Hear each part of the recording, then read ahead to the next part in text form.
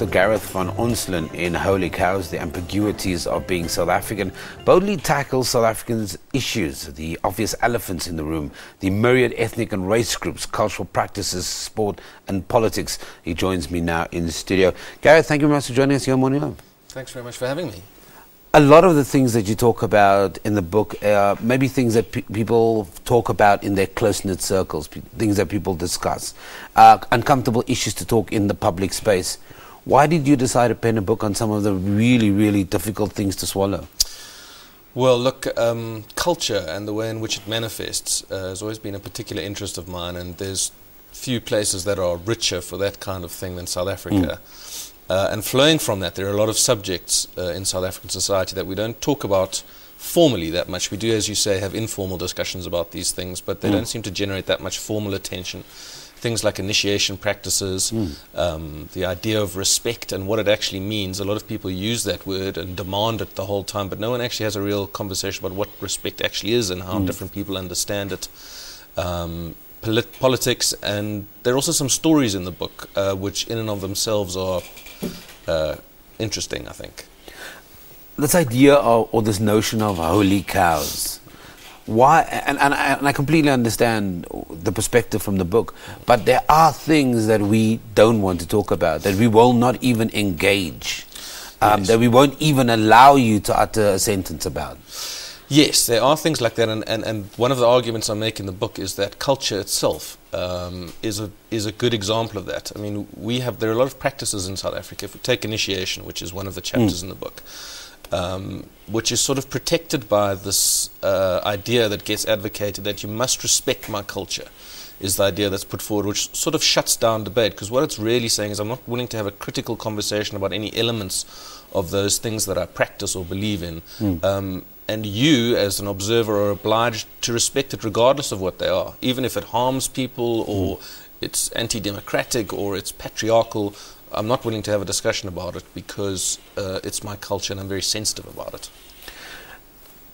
But, you know, in many ways, how do we get around that conversation? Because if somebody, and we've heard it in public debates, we've heard politicians, when they mock each other, they talk about this thing that you don't completely understand where I'm coming from, so therefore we can't engage each other on this platform because you're coming from the south and I'm from the north. Yes. Well, respect is a great example of this. It's one of the essays in the book is on respect. And what I argue is that there are two fundamental understandings of respect that's never formally articulated. On the one hand, you have a lot of people that believe respect is something is due to you regardless of how you behave. It's based on certain things that you can't control, your age, your authority, the position you hold. And it doesn't matter what you do, the argument those people will put forward is that respect is due to you. And there are another group of people who believe respect is something that must be earned. So you must behave in a certain virtuous, upstanding way in order to get respect. And we have this conversation about respect, and people say to each other all the time, you must respect me, you must respect that, but they mean two different things completely. It's talking past each other instead of to each other. One of the questions you ask is, as a nation, why do we bend over backward to accommodate mediocrity, settling for which is only good enough? Have you found the answer? Well, there are various answers. I don't think there is one. There's a whole lot of different forces that combine in South Africa to produce a general environment, I believe, where mediocrity holds sway. Some of them are political. I think nationalism as an ideology lends itself towards mediocrity because it's essentially an egalitarian impulse. What it says is that the lowest common denominator should determine standards in a society. So constantly you're reducing things down to the level that's lowest possible level, and that stops people aspiring to be excellent because everyone tries to be just as good as the lowest common denominator, basically. You engage in this book. You talk about some stuff and I don't know if it was done with a purpose. Some of it comes across very witty. But one of the things that you do touch on is that we've almost tuned out to corruption. We tuned out to crime, to poverty, and your book almost, I reckon, will start a debate around a coffee table, or when a group of people start talking about the things that we weren't able to talk, your book could start that debate. But I almost feel that we've tuned out as South Africans. Am I wrong? No, I don't think you're wrong. I think that is a big problem in South Africa. It's a kind of you know, the Soviet Russia, or Soviet Union before it became Russia, under Stalin had a series, a time in its history where there was this thing called giganticism. They did things on such a scale that were so monumental that today it's quite difficult to understand how they built these things, dams and rivers and roads and stuff. South Africa seems to have the same kind of problem when it comes to corruption. The problems are so big and huge that people can't actually wrap their heads around them. So you wake up the next morning and there's another million or billion or trillion-dollar scandal. It's just a number. It's difficult to actually process what it means. There's so much of this stuff, and I think, yeah, people are getting numb to it. Very quickly, the experience you want the reader to take away from this book, what did you hope to impart? Well, I hope people start to think about some of the subjects that are in there in a way they haven't done before. A number of the essays are stories, and I hope that people find them interesting and laugh at them. And then, as you say, I hope it starts a conversation about some of this stuff, because I don't have the answers for everything. Some of them just pose questions, and people can take the conversation further, and I'm sure they have insights that I haven't. So if it achieves those things, that'll be great. Well, just to let people know that the book in actual fact just came out, so it's been out a couple of days, literally. Yeah.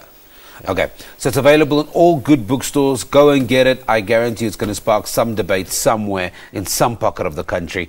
Columnist and author Gareth van Onselen talking to us about holy cows, the ambiguities of being South African. He talks about South African issues, and I do think at some point, I suspect you're going to be traveling the country talking about this book, and hopefully it will start questions around crime, initiation, how we even view our politics in this country. Okay, let's take an ad break. We're back after this. Okay, we're not going to an ad break. I'm going somewhere else. Let's go to the performance called Old Man. Lebo will do the interview afterwards. Santiago, if I cannot fish with you, I would like to help you in some way. You brought me a beer. You're already a man. How old was I when you first put me out in the boat? Oh, 5. And you nearly were killed when I brought that fish in too green. And you nearly tore the boat to pieces. I remember the tail slapping and banging, and you throwing me into the bar where the wet coil lines were, and feeling the whole boat shiver, and the noise of you clubbing him like chopping a tree down, and the sweet blood smell all over me. If you were my boy, I would take you out and gamble. But you are your father's and your mother's, and you must obey them. I know where I can get 4 sardines for tomorrow, and they're fresh baits. Let me get 4 fresh ones for you. Thank you. Tomorrow is going to be a good day on this current. I will go far out. I want to be out before it is light. I will get the sardines for tomorrow. Will you sit in the sun a while? How would you like to see me bring one in that dressed over 1,000 pounds? Keep warm, old man. Remember, we are in September. The month where the great fish come. Tell me about the baseball. In the American leagues, it is the Yankees, as I said.